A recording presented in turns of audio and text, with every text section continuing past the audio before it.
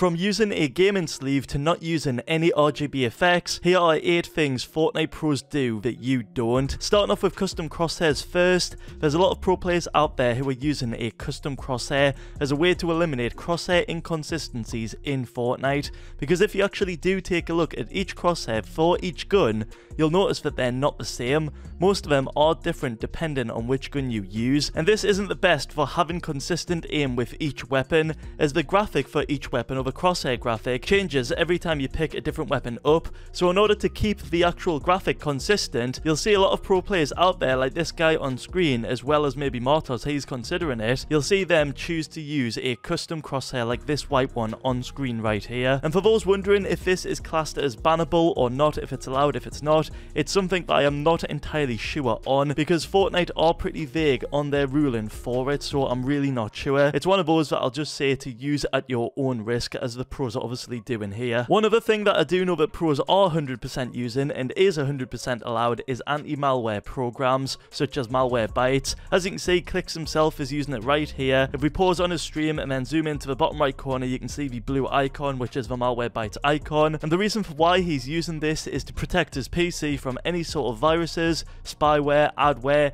and just a ton more of nasty things from slowing down his PC. As you guys know, if you have one of those nasty programs on your computer, this can indeed increase your input delay, making your movements a lot slower and just laggier overall. So it's really important to have a anti-malware program to protect your PC from this and to keep your PC overall healthy. Along with keeping your PC healthy, it's also important to make sure your setup is that way too, which is why pros always have a lint roller on the side of their desk beside them at all times, because as gamers, you will know how easy it is to get crumbs on your mouse pad, hair on your mouse pad, or even like things like dust on your mouse pad. And what this lint roller does is it allows you to just simply pull off a thin layer of paper, and this reveals a sticky layer underneath, which you can then roll across your mouse pad. And what that'll do is it'll pick up all that nasty stuff that can affect your mouse glide and in turn affect your aim negatively. So by rolling that lint roller across, picking up all that nasty stuff, it'll make sure that your mouse is super clean, super smooth, so your mouse has the best glide and there'll be no sort of interference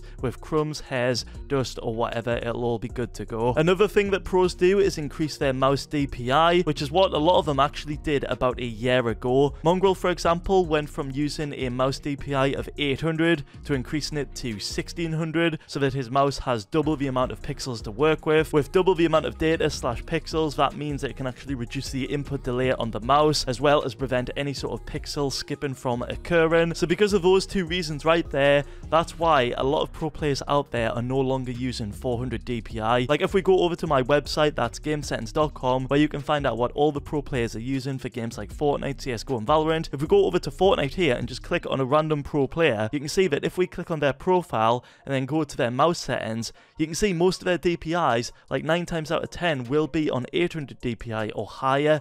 No one's using low DPIs like 200 or 400 anymore. They're all using at least 800 DPI or up to like 1600 to 2100. Just basically any high DPIs work really well. They make the DPI really high and then they make their in-game sensitivity really low, so it obviously balances it out in the total eDPI, which I also have an eDPI calculator on there, so you can figure out what your overall eDPI is, which will help you with changing your DPI and your sensitivity. But yeah, overall, I don't think many pro players use 400 DPI for reasons I've mentioned. And another thing I don't see many pro players use anymore is 360Hz monitors. You know, the most expensive monitors that are out there at the minute? Well, there's a reason why pros don't use them and actually choose to use a 240Hz monitor instead. The most obvious reason that many of you will know is the performance needed to actually run a 360Hz monitor consistently. Like if we take Fortnite endgames right here, you can see they get super hectic and crazy, and a lot of FPS drops are happening. If not drops, at least like fluctuations in FPS. And in order to run a 360Hz monitor smoothly, you need to make sure you have at least 360 FPS, which just isn't happening in endgames of Fortnite. So that's why a lot of people just end up sticking with their 240Hz monitor. But that's not the only reason why they do that.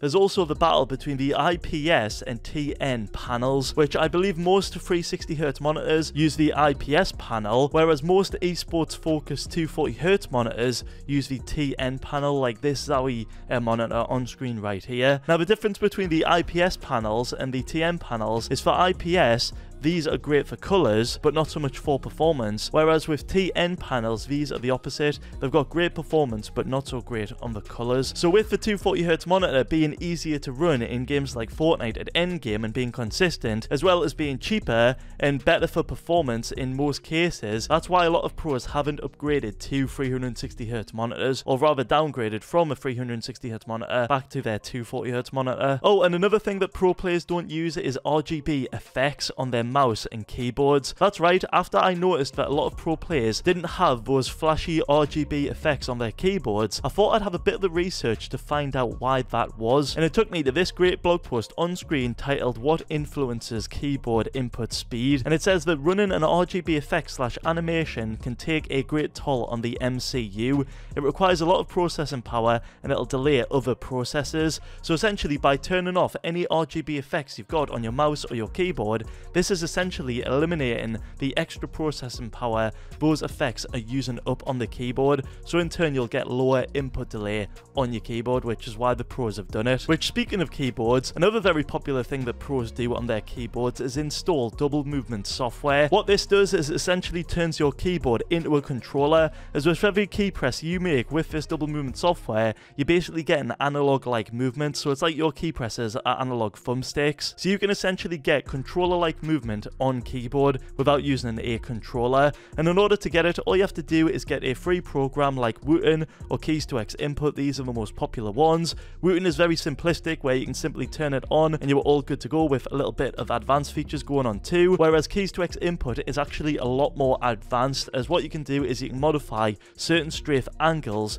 and configure the best overall movement for you. From what I've noticed, pros are using both of them, so it comes down to personal preference, but all you need to know that these both work great and they are 100% allowed to be used in Fortnite. You will not get banned from using them. Oh, and for the last two things that pros do that you don't, we've got two bonus ones for the end. The first one is visual sound effects, which can be found in the in-game settings of Fortnite. This essentially gives you visual sound effects on screen, as well as being able to hear them in your ear. But what's great about this is you can see where the direction of enemy footsteps are coming from. Obviously you'll be able to hear it in your ear, but being able to see like an actual pointer directing you to it is obviously very, very advantageous. And on top of that as well, it works for any other sounds. So say if a player's healing, say if there's a car, a boat, whatever, in the direction, you will be able to see it on your screen and it'll point you in the direction to it. And the last thing is stretched resolution. A lot of pro players are still using stretched res for the FPS benefit and the bigger hitbox benefit. Here are some popular stretched resolutions that pros are using on screen. Oh, and before you guys do leave, be sure to check out this video on screen.